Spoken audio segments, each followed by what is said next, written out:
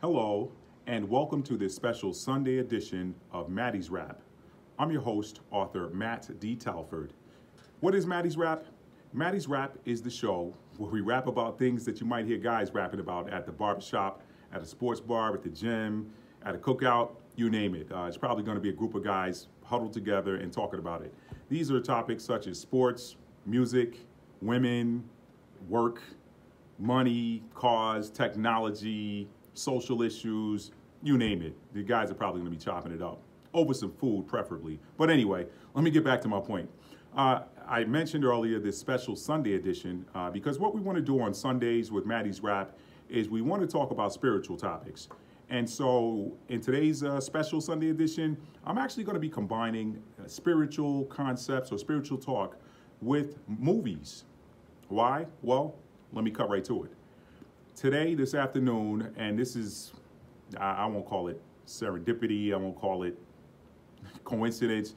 If you know me, you know my friends, my wife, they'll tell you, I'm not a big fan of going to the movies. I mean, I may go and see a movie at the theater twice a year, 3 times if I'm doing well. I'm just not a big fan of going to the movies for various different reasons, some of which is, I don't want to hear any side conversations while I'm watching the movie. If the movie's packed, there might be some people behind me crunching their popcorn or whatever, and it just sounds like it's annoying. I mean, it's funny. I'm going to say this about myself, and I'm going to get back onto the subject matter. I got a group of friends that will tell you there's no way Matt is an introvert. There's an introvert side to me, but they'll say, hey, you know what, an introvert would never be on the internet doing videos or whatever. But there is a such thing as an extroverted introvert, and that probably falls under that category. So movies are not my thing. Honestly, I prefer to stay at home and watch it on Netflix or, YouTube or whatever. I don't know. But anyway, let me get back to the subject matter. So I got to tell you in advance, sort of spoiler alert, because, the movie I'm talking about today is The Lion King. Okay, and you probably saw that in the title. If you've never seen The Lion King, I saw it when it first came out back in the 1990s. I have the VHS at home, and it was a great animated film. I wanted to go see it because I didn't know how they were going to do this with the whole, non-animated version. And I went to see it in 3D. My wife wanted to see it in 3D. I didn't care about 3D, but I have to tell you, this 3D implementation of the movie was splendid.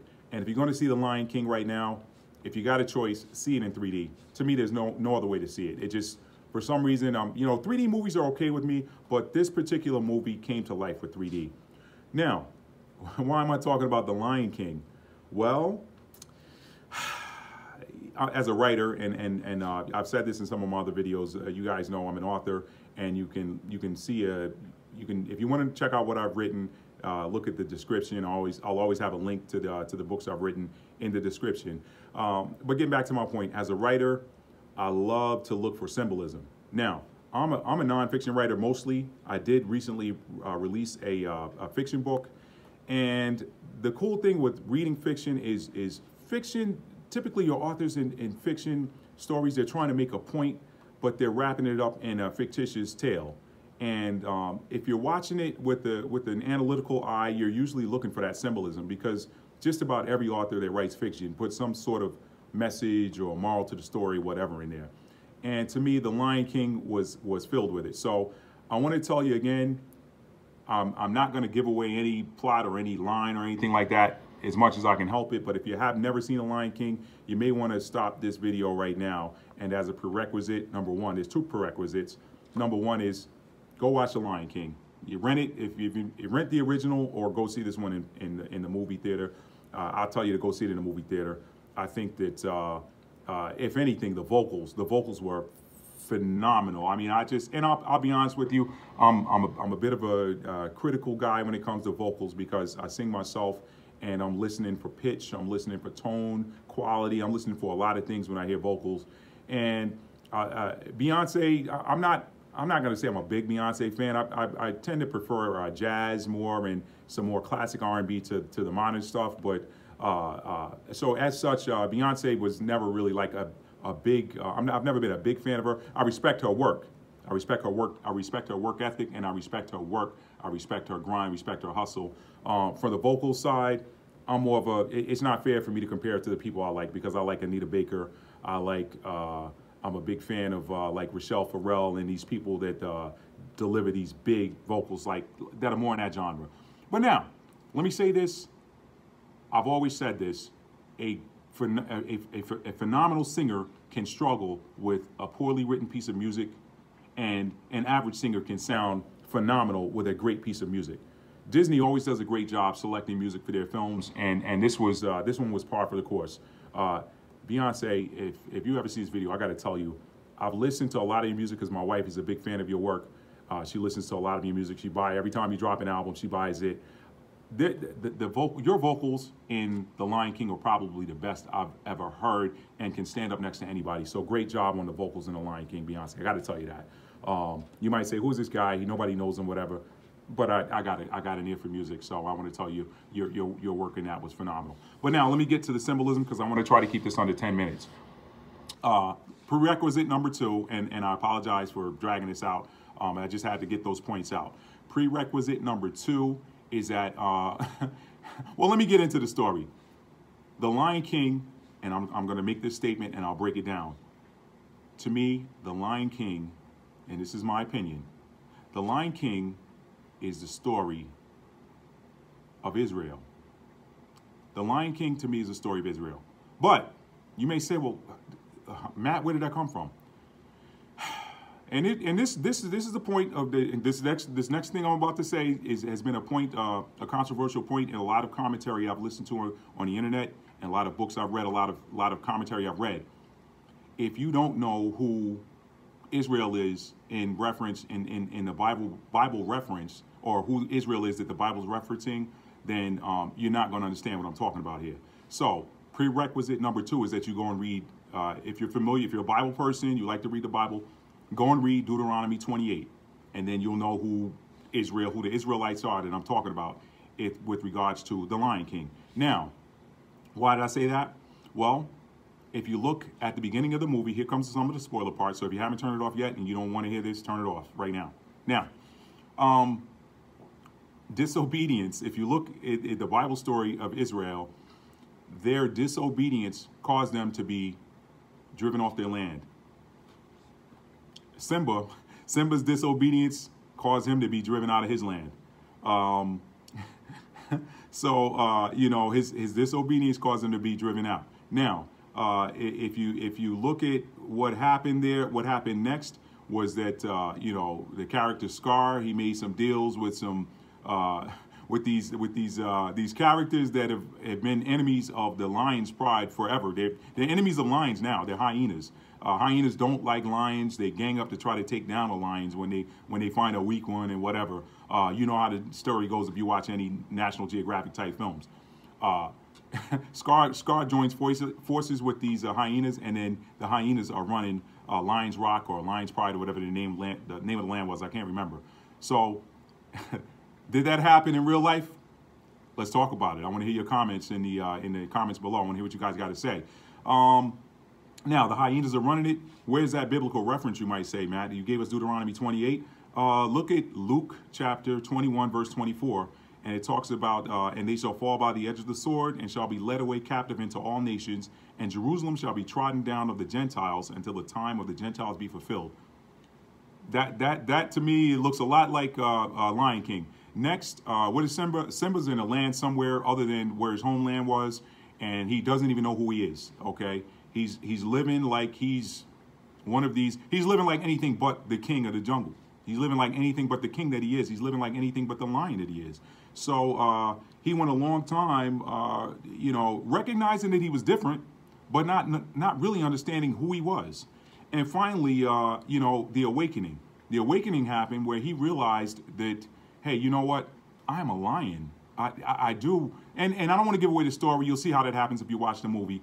But he ends up recognizing who he is, and he goes back home, and the land recovers. So there's some symbolism in there. That land over there in Northeast Africa has not really been, it's been at war on and off since the time that the Israelites left. So if you're watching this on Instagram, you tune in, this is it. But if you're on YouTube, I'll continue on.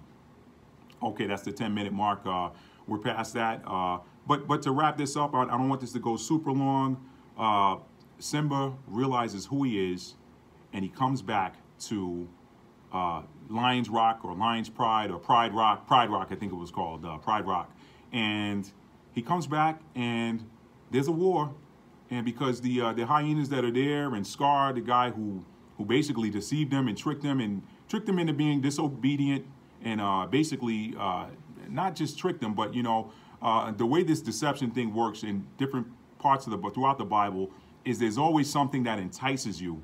There's always something that entices there was always something that enticed one of these characters in the Bible or the people as a whole, whether it was Adam, whether it was Solomon. There was always something that enticed these characters to be disobedient. And as a result of their disobedience, they lost something that was important to them.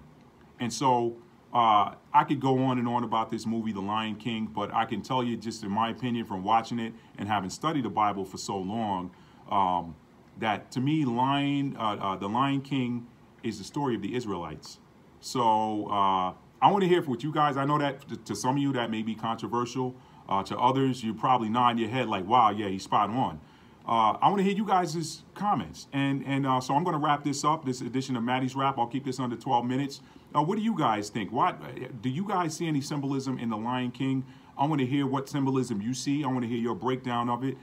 Is this a sensitive topic? Absolutely. Absolutely, it's a sensitive topic.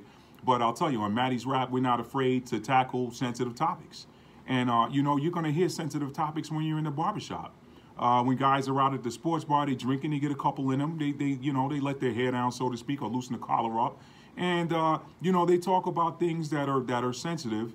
And that, you know, in my opinion, as I wrap this up, I think that in this country, we have got to get back to having real conversations. I don't know where all of the political correctness came in and you know, being afraid that, oh, somebody might be offended at what I'm going to say, or, you know, if I say something to offend somebody, they might label me this, that, or the third. Listen, you were brought here, people talk about, you know, life and such, and, you know, how much time somebody has and all this other stuff. Let me tell you something. I believe that we're all brought here for a task or a purpose. And if you're throttling yourself because you're worried about what somebody's going to say, if you give your opinion, it may not even be opinion. It may be some wisdom or something that was placed inside of you, something to do, some gift that you were given to share with the world. And then, you know, you're afraid of who might be offended by it because it's not the popular, it's not popular.